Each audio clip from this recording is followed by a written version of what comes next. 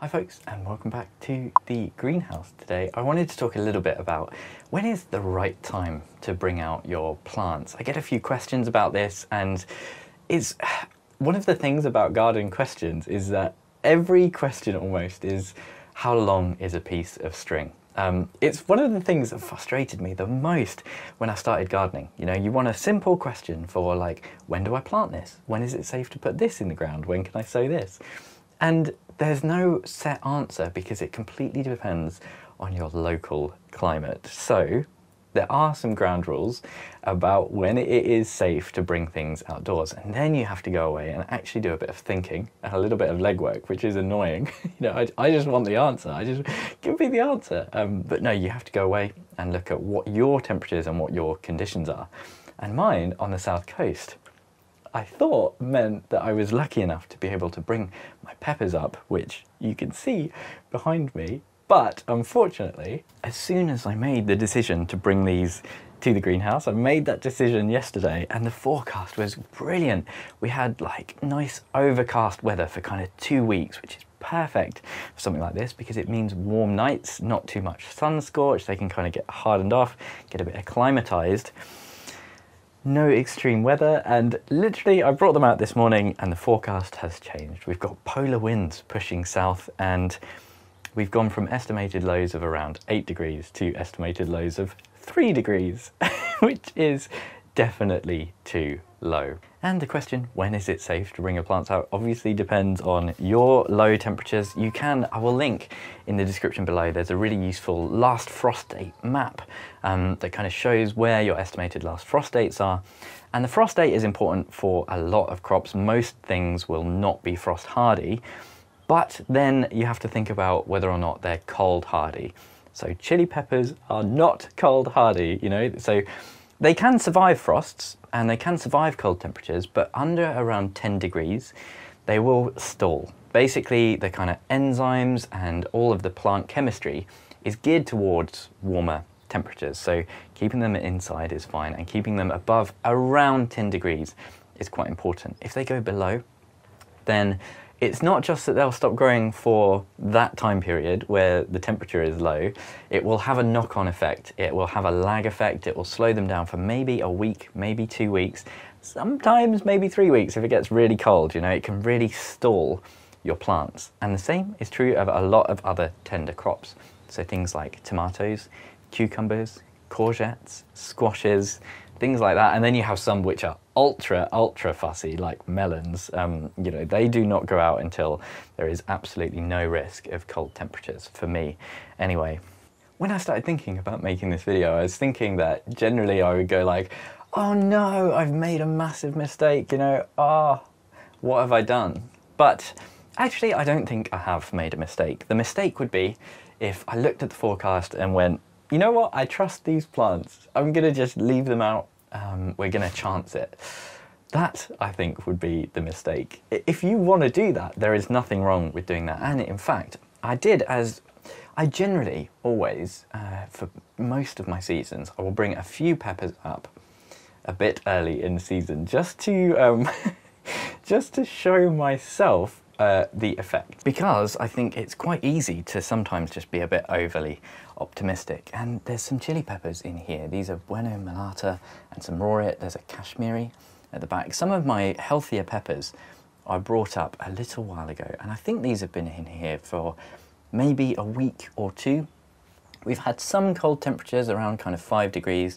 You can see as well, I've put them in another cover, which I do cover up, and there's some cucumbers and other tender things in here. There's a tomato hidden at the back. Look at this, Honey Plus cucumber. It looks really anemic, but they are meant to look like that.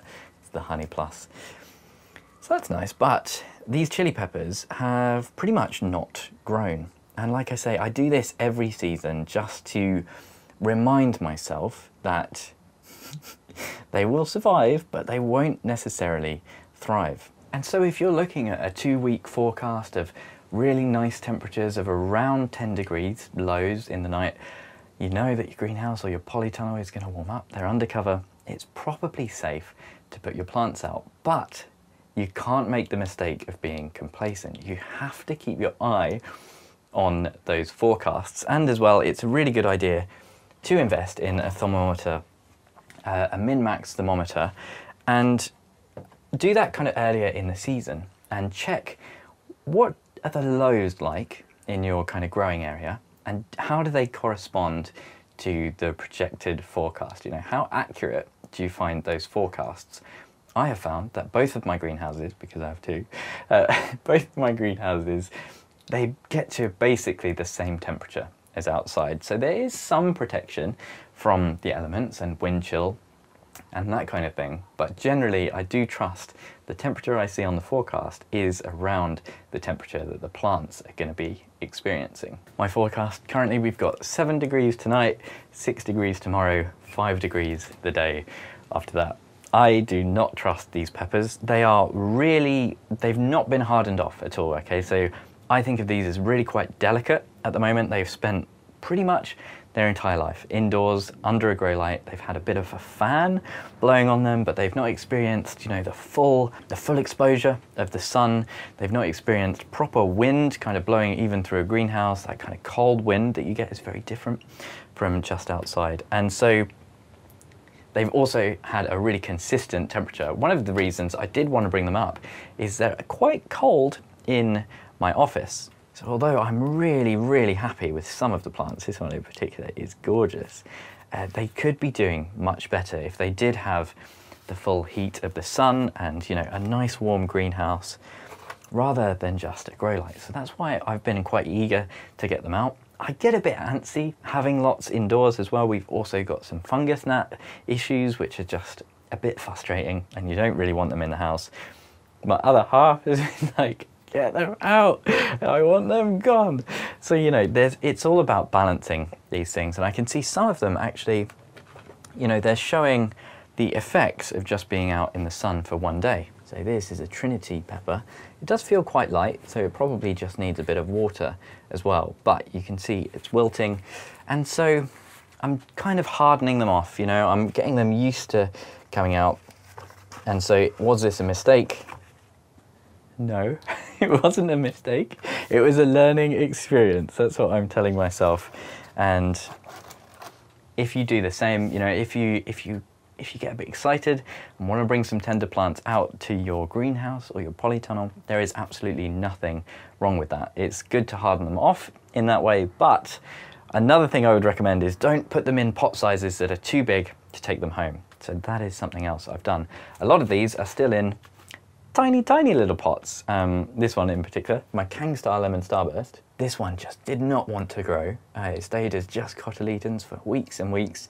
I was never sure why, but I didn't give up on it. And just recently, it's really sprung back to life.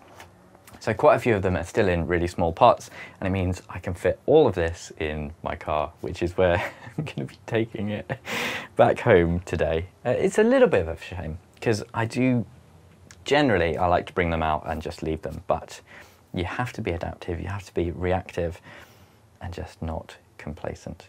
I am quite a strong proponent of hardening off tender plants. It's kind of debated, some people say it's really not necessary. I think with something that's been kept indoors for a really long time, that you've been growing indoors, I always think that actually hardening them off is a really good idea. And what is hardening off? It's basically getting them used to their new environment, whatever that environment might be, if they're going straight out in the ground or if they're going to live in a polytunnel or a greenhouse.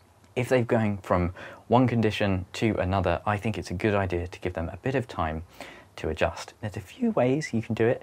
Either, you know, if you get really lucky, you get a period of weather where you get a nice mix of a little bit of sunshine, mostly overcast. And if you're bringing something indoors into a covered situation, that is just a godsend because it will naturally harden off the plants. If you're going from indoors to, you know, blazing sunshine in a greenhouse, that is a very, very dramatic change of environment, and it will really knock a lot of your plants. They'll have to spend a lot of energy getting used to that, building up some of their defenses on the leaves. They might get things like sun scorch and that kind of thing.